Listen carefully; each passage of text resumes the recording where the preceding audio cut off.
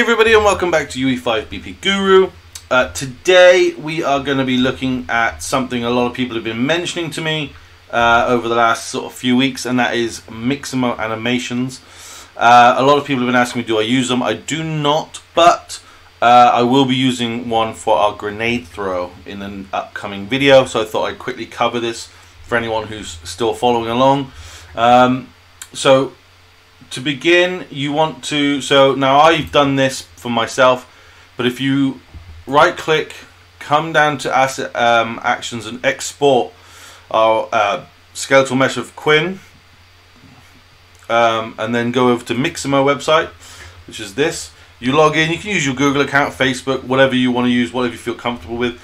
Once you've logged in, you should see the screen, and all I've done is I've clicked upload character, and I used that FBX file of our Quinn character. It did take me 2 tries. The first time it errored out, but the second time it has come through fine, and it just means that when we take it back out, it should still have the same bones and make us uploading animations way easier.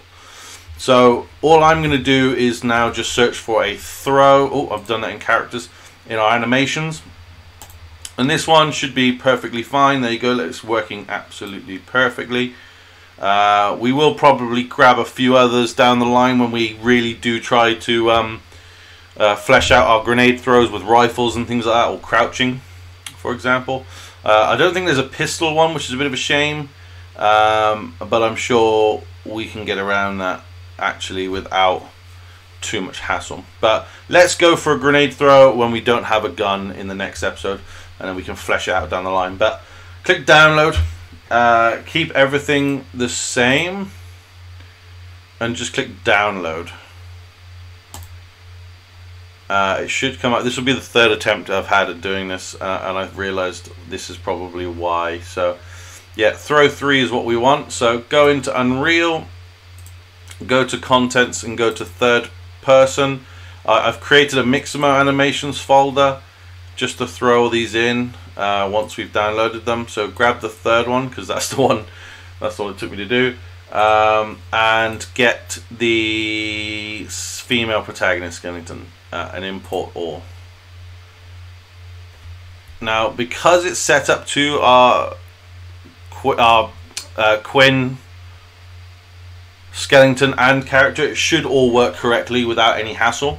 Obviously, if you're importing it using one of Mixamo's characters, the likelihood is there's going to be a hell of a lot more work to do. Hence why I always say export the mesh you're using and put that into Mixamo just to make it work that little bit better.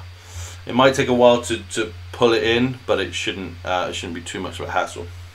Okay, so now that it's in, we should be able to delete these 2 here, because we don't need them. Get rid of them, and force delete them yet. And then if we retarget those,